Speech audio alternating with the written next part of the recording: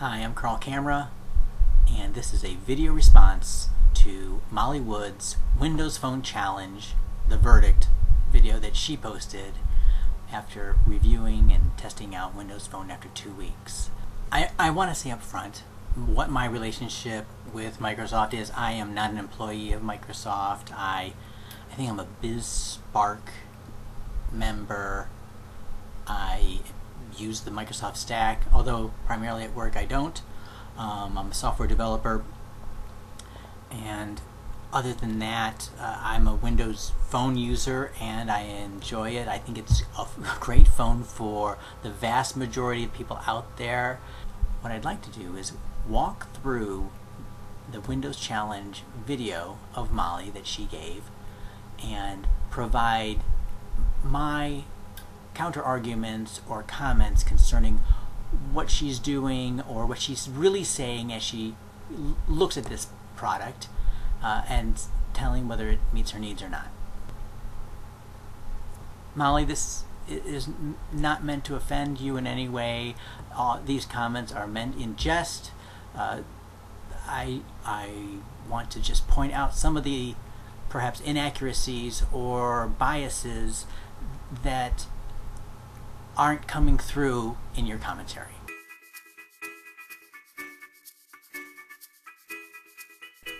Hi, I'm Molly Wood from CNET.com here with my final update on the Windows Phone 7 challenge. Hold it. Let's take a look at this. Molly Wood, executive editor at CNET, associated with CBS. Now, let's be very clear here. This challenge was a no strings attached offer to Molly. Whether or not she specifically liked it better than her Android, so every opinion is just hers, but she starts off this response by saying and associating herself with CNET. So I'm expecting, as a listener, some journalistic integrity, some thoroughness, and some follow-upness, if that's a word, about some of the things that she sees or has problems with. So let's continue on and follow along. Now, as you know, or maybe know, I've been using Windows Phone 7 Mango for 2 weeks now to see if I like it better than Android. Okay, 2 weeks. Obviously, she doesn't get through all of the different things. In fact, the first end of week 1, she pointed out that there was an entire day that she didn't use it at all. So keep that in mind when she goes through this. It's just been 2 weeks. It's time to get to the verdict, but before I get there, I promised you an update on some of the services on this phone. Last week, I focused mainly on getting it all set up, getting to know the email. So over the course of the 2 weeks, I've discovered a couple things. I mentioned that the 2 most important features to me were going to be speech to text, which is integrated throughout Android and which I use constantly, and also mapping, which I use constantly because I get lost a lot. Okay, basically, Molly uses a phone for every reason on earth other than making phone calls. So the 2 most important things to her are using it as a GPS and as a text synthesizer for email creation. Now, I don't doubt that she uses these things a lot. I don't doubt she gets lost a lot. I just think that if she's going to use these credentials, that she is an executive editor at CBS, that she would acknowledge that perhaps less than 50% of us talk to our phones to create emails. Maybe less than 20% of us. Maybe less than, maybe like 1/10 of 1% of the people on the internet may have tried it once.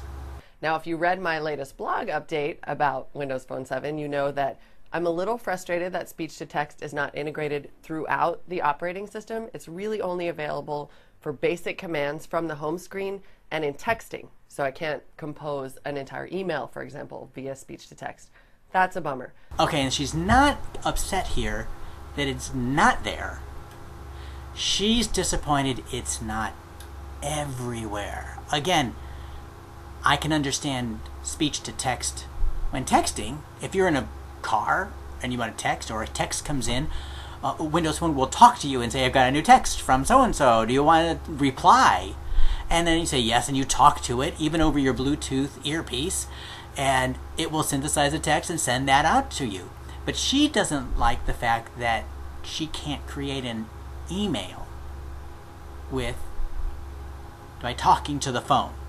The bigger bummer, though, is the navigation. Look at the Molly Rants blog for more details on this, but the short version is that for some reason, keep that in mind, for some reason,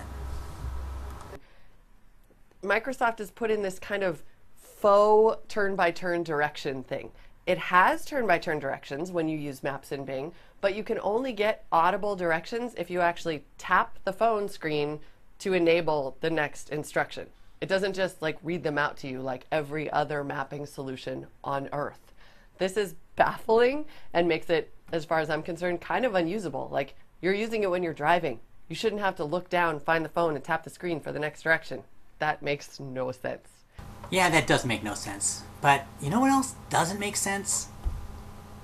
Finding something you don't understand, and then, as a journalist, not calling somebody or asking somebody about it, trying to understand why that might be the case. Oh, but you know, this is CBS, and let's just say Molly's following in the footsteps of other noted CBS journalists that, you know, don't let facts, say, get in the way of a good story. Oh, and one more point I need to make here is that there are apps that she can download today that provide turn-by-turn navigation instructions just as she wanted. But she doesn't seem to want or have any inclination to look for those apps. I did promise, though, that I would try out some of the services like Zune Pass, which is a music subscription service that competes with Spotify, Pandora, services like that. And I have to say, Zune Pass is fine. It's a very good streaming music service. Notice she uses streaming music service. Zune is awesome, especially with the Zune Pass that she's trying out. There's a 14-day free trial for Zune. The Zune Pass allows you to gain access to the full catalog of Zune. I don't know how many millions of titles they've got for that. And then you get 10 songs pretty much per month.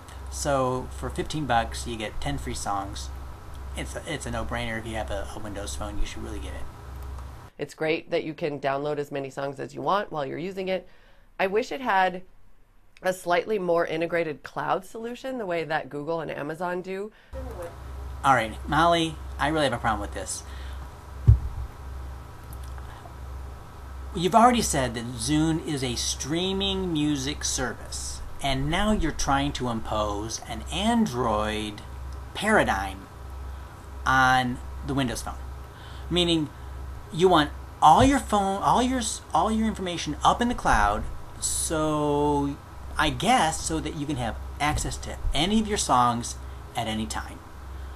That's great, but it's not necessary with Zune. Do you see it's a streaming music service. So Windows Phone does have a cloud solution. It's called Zune. If something that you have at home isn't synced to your phone, your Zune service still gets you access to it because you can just stream it down. You can, I guess, upload songs to your Microsoft SkyDrive account. SkyDrive is kind of their cloud service that lets you store documents, photos, music, things like that. This whole discussion about wanting a cloud solution is moot. The SkyDrive service is great. I mean, it's a nice cloud service, although the web interface is terrible and really requires Internet Explorer. But okay, what's with the Internet Explorer dig here? Okay, you got IE9 on your phone. But I couldn't, and again, this might be me, I could literally not find a way to access my SkyDrive from the phone other than, I guess, by going to the browser. It is you, Molly. And, I mean, you admitted it. You get lost a lot. Which is weird. There just needs to be an app for that. There is a third-party app that lets you access your documents and your music. Suddenly, she's discovered apps. Wow! The phone didn't do something that she wanted, and she found an app that did.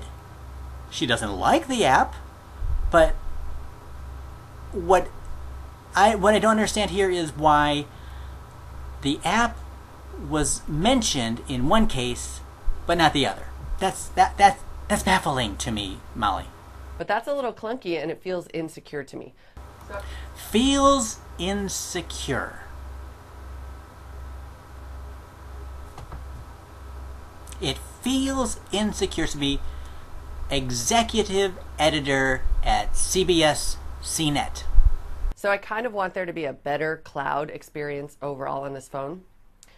All right, so what's the verdict? That sounded a little negative, I know. It sounded a little negative? Okay, yeah. But here is my ultimate decision about Windows Phone 7. There's nothing really wrong with it. I like it fine. I mean, I have to say, when it comes to Mango, it is easy to use, it's attractive. If you use a lot of Microsoft services, it's decently well integrated as anything from Microsoft is. How about if you make phone calls, you have a Facebook account, you want to communicate with friends in groups or individually? Does she mention any of that? No. And I think that people who are looking for that nice, easy-to-use experience would be perfectly happy with this operating system. I think the biggest battle that Microsoft has to fight is that most people who are looking for an easy-to-use integrated experience are probably going to buy an iPhone. Okay, well, there we go. We've got two phones, easy to use integrated experience. So she is now equating the usability of Windows Phone to iPhone, which is fine. I'll take that. And I can't give them a good reason not to. And as for me personally, I find that Android gives me a little more power and a little more flexibility and a little more of a sort of power user experience. So I guess if I had to say the final word on Windows Phone 7 Mango, it's kind of on the friendship ladder. Oh, friendship ladder. I like it, but I don't love it. It's not going to be my next phone. Okay, I'm fine with that. Not going to be my next phone. Fine for folks who want a nice integrated experience.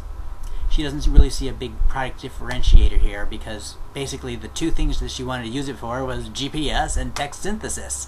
Okay, the nice integrated features are in those areas that she ignored. Okay, Molly, I understand that your review is your take on it and how it came across during the 2 weeks that you had something really kind of pushes my buttons is to hear on Buzz Out Loud 2 weeks later you complain about how Android doesn't handle photo filters, Instagram, and that it's so ridiculous to have to start a new program to download, to take pictures, and then change something, then add it to Facebook, and you're all excited that the solution to the whole thing is Facebook. When you had something like this in hand 2 weeks earlier. Alright, all you do is start your camera, take a picture of something,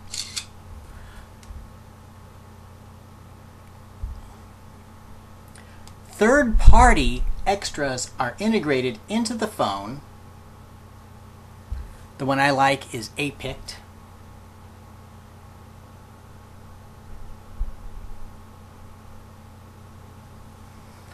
Do your photo manipulation. And oh, look! There's a Facebook button here. I click Facebook, and then from the third-party app, it integrates into Facebook, logs you in,